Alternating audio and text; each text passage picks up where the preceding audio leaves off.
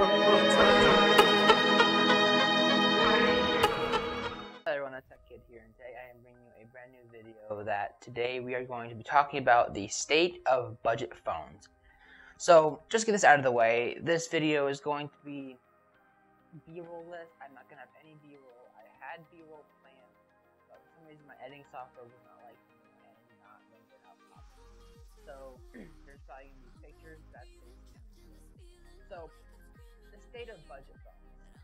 It's kind of an interesting topic. Basically, so right now, beginning of last week, Apple released their iPhone SE 2020.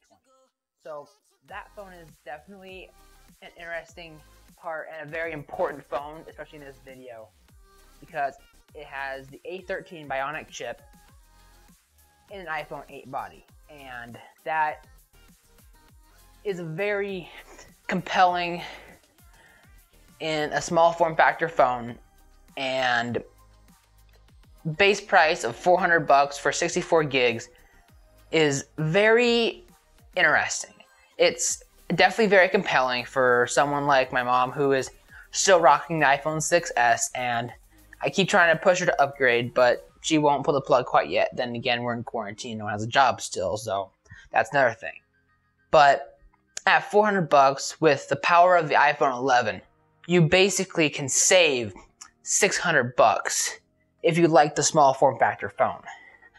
So it's definitely interesting. The next phone I'm talking about is going to be the OnePlus 8, not the 8 Pro, because that is a flagship phone.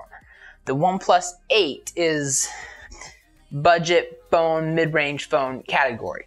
But as a recording, tomorrow, April 28th, the OnePlus 8 is going to be at T-Mobile on sale for literally 50% off. You're going to be able to get that phone for $350. And with that phone at $350, that's definitely another interesting phone, because you are getting a Snapdragon 865, a 6.5.5-inch display, hole punch, selfie cutout, and 3 cameras on the rear. Those are definitely flagship specs, but you're getting it for $350. There are definitely other phones out there for $350. You can, less, you can get the Poco X2 that should be coming out soon. There's a bunch of Redmi phones from Xiaomi that are in that price range. These two phones, the iPhone SE 2020 and the OnePlus 8, are going to be very important phones for this year. And at $350, $400 for both of these phones, it's very compelling for those that want to upgrade but don't have the money to spend on $1,000 phones. That is definitely an important decision to make, because when I bought the LG G7, the video you are seeing from that phone now, I was upgrading from a OnePlus 2, which I got for free from a friend of my mom's. And that phone was amazing. It was better than my LG K20 for about $100. But that phone, soon after, the battery started getting shot and was horrible. So I was able to get the LG G7 at this point, now 2 years old. I was able to get it brand new for $400. Snapdragon 845, main shooter and wide angle, fingerprint sensor, notch, and a headphone jack. That was great. And this phone I have been using since the summer of 2019, and I love it. But I miss the OnePlus family, the OS, the software, the design. The OnePlus 2, the design of that is pretty cool. But now with the OnePlus 8,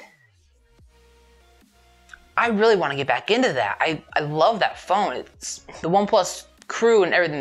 They got a soft spot in my heart, and I love the LG, but the OnePlus is definitely the right way to go, in my opinion. It's definitely interesting because you literally have budget phones from both softwares, iOS and Android. But the Android at this point in time right now is cheaper, because $350, granted it's for a monthly installment plan, you can't buy it outright, I don't think. But that's definitely important, and I'll leave links to this in the description of reviews for the OnePlus, the iPhone, and and the link for getting the OnePlus for really cheap like that. But the OnePlus, I keep going back to it because I like Android. I've never really had the full experience and the money to experience both iOS and Android. I've had an iPhone 7 for a little bit, but that wasn't enough to experience it, put my SIM card in it. But I've been on Android for 3-4 years since my first smartphone, and I love it. It's where I was originated from. It's great. I love it.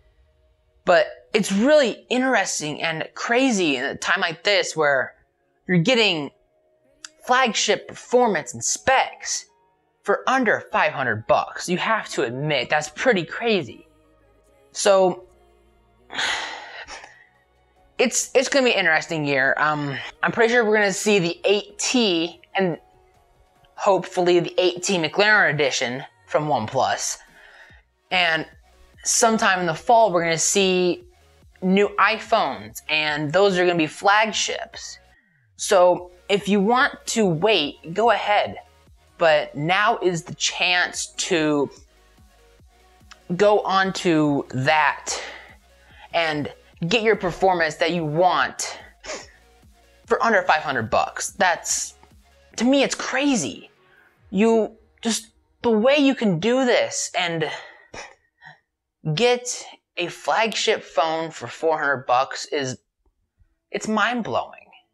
And I'm pretty sure you guys agree with me. I don't know what else to say. It's just the state of budget phones and mid-range phones, they are slowly diminishing, but yet they're also growing. The Redmi phones, the Xiaomi phones, those are definitely phones that are to keep on your radar if you want to upgrade, if you want to have flagship performance. But I don't know. It's your choice. You can definitely upgrade. But at this point in time, right now, with how Austin Evans put his 2 videos, dear iPhone users, dear Android users, Android has way more to provide you. And at this point in time, right now, with OnePlus putting their phones up for $350, if you're an iPhone user, that's fine. Go to the SE. But if you're an Android user, I would go for the OnePlus. That's how I feel, and that's where I would definitely go. Like if I had $350 and a car and nothing else to spend it on, if my car was just sitting in the driveway, just waiting for my license, I would be online tomorrow getting that OnePlus. So that's just how I feel. Let me know down in the comments what your thoughts are, and I'll see you again soon. Peace.